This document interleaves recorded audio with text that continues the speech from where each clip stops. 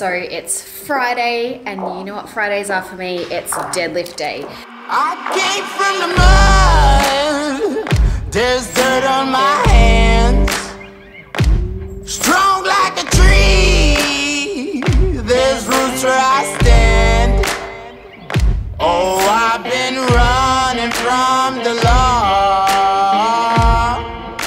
So I've already done like 2 legs days this week, and they were quite intense.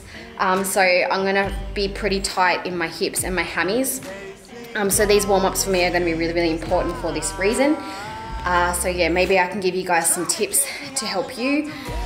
Another question is, if you've got any problems with your deadlift, please drop a comment below. I wanna know what they are, because that means that I can maybe put out another video that might help you with your deadlift and make it more effective for you. So, let's get it. My favorite word. Let's get it. Are you ready? Woo! The crowd goes wild. Yes, I'm ready. I'm ready to warm up. You ready to do this? Yeah, give me the camera. You always want the camera, but I just want it. When it rains, it pours. Water's up to my chin. Won't stop fighting to the very end. Many men try to reach it. Many men have failed. So now that I've finished my warm-ups, I'm feeling pretty good. What I like to do before I just jump into some heavy weights is to work up slowly. And this is a question I get asked a lot. Some people are like, oh, you know, how many sets do you do before you do your working sets? And that's really up to you. It depends what you've planned for your working set to be.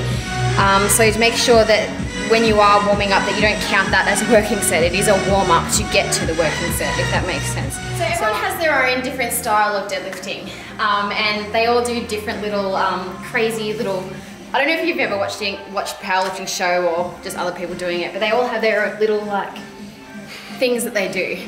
And there's always a reason behind why. But for me, what I like to do is make sure that I'm completely on top of the bar. I do this by coming down without like leaning back.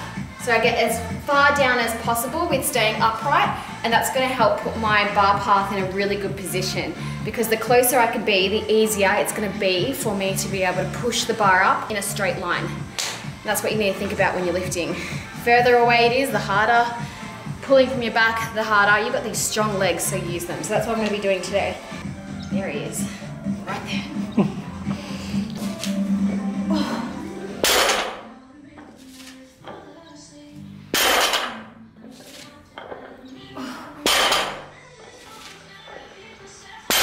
There is a reason why, and it's basically to tell yourself that you're about to do a lift, to get in the patterning habit, which is really important that you are doing that lift in the same kind of pattern that works for you and your strongest position. The setup is always the same.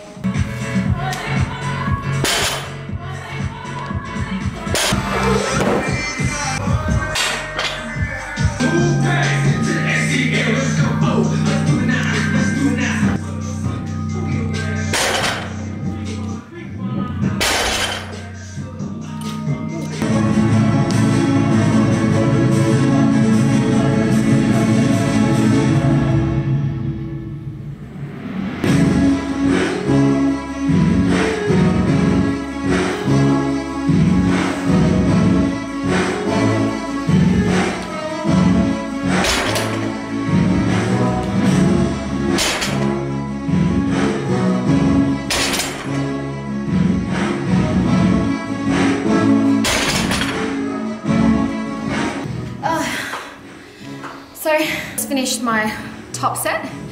It was 145 kilos, which is 300 and I'll put what that is in pounds on the screen. But I did that for a set of 4. So that's really good. The thing is with deadlifts, I've only been deadlifting sumo deadlifts 1 time per week, and to maintain your strength and continually get stronger, you need to be putting in the volume and putting in the work, and I haven't been doing a lot of that over the last couple of months, to be honest. I've been focusing on other areas, so my volume has always been quite low. Therefore, I'm working up my volume to get to a bigger weight. My best deadlift ever is 160 kilos for 2. So I know that the strength is there, but I just need to allow my body to build back up to that. And that all comes with consistency, volume, practice, regular training. So if you feel like you're someone that has lost a little bit and you haven't been as strong as what you had hoped for, like you have been in the past, I just really encourage you not to get down about it. It all comes down to programming. This is why it's important to stick to a program. I created my program Build for this very reason with my girls, because it gives them a structured program to get stronger. It has a lot of volume in it, progressive overload, so it's going to make sure that not only are you going to get stronger, but you're going to look stronger, feel stronger, give you everything that you ever hope for in a program, which is really hard to find.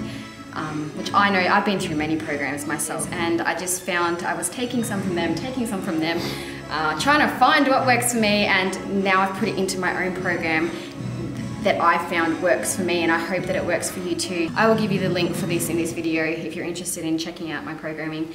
But yeah, watch these deadlifts over the next couple of weeks, because I'm going to be putting in some volume work to get them back up to where they were a couple of months ago.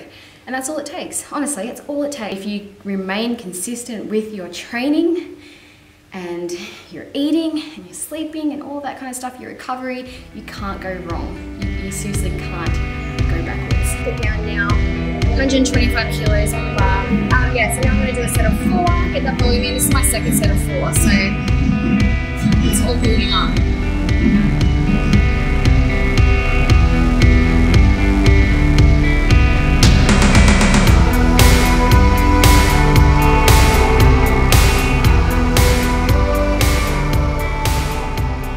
A common misconception or fear about deadlifting when it comes to your lower back is that it's bad. Unless you have a medical condition or you've been advised, strongly advised not to by a health professional, I guess my opinion is that this will actually strengthen your lower back, and maybe the back pain that you have is because your lower back is actually weak. So for me, I used to be very fearful of this very thing, that that lifting would put me out or something would happen. If done correctly, and you do learn how to do it correctly, it's beneficial. It's not detrimental to your health or your back. So yeah, that's just maybe a misconception you've heard before. That's my opinion. Another point that I might make is, if you find that conventional, which is what we just finished just then, is uncomfortable on your back, which I have found in the past, you can do sumo, because I feel no back pulling at all on sumo, just because of the position is so upright. So because you are more upright, your legs are going to be more involved in the sumo.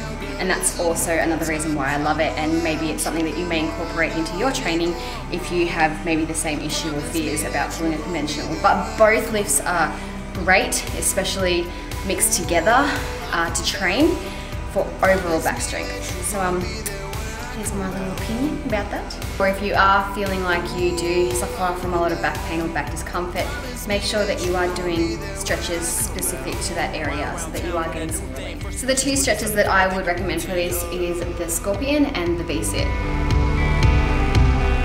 Hope that she don't judge me on my old whip. Did you loud on? I ain't finna bring this budget up. Sometimes it's easy to think that because your back hurts that it's just your back. And the thing to be aware of is that it could be many other reasons why you're suffering from back pain. So try to think about areas that surround the back, which is your abdominals and your glutes. So when it comes to strengthening your abdominals, what I would recommend is the bird dog and the dead bug. Yeah, if love is patient, why is it that I just want to rush things? Why I want to touch things, tugging on them heartstrings. Love is trying. So you want to make sure that your glutes are activated, because this is going to support your back. So great movements for this is the bridges and the clamp. Looking at these other girls, 10 out of 10. When does it end? When does shallow begin? Wonder why always trust appearances, not looking within. That is my session done and dusted. I'm definitely feeling taxed. But I feel like that's how you should feel at the end of a session, because then you know that you've given it your all, your maximal effort. So thanks for tuning in today. I hope these tips have helped you. It's just really exciting for me to be able to share what I've learned and give you as much as I can. So thank you for taking the time to watch this video. If you like what you see, please subscribe to my channel, because this is something I want to grow this year and just put so much effort into to reach and help as many people as I can. So please subscribe, drop a comment, let me know your thoughts, and I'll catch you guys really soon.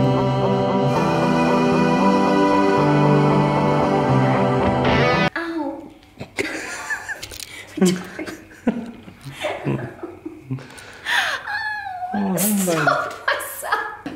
what you call the bloopers.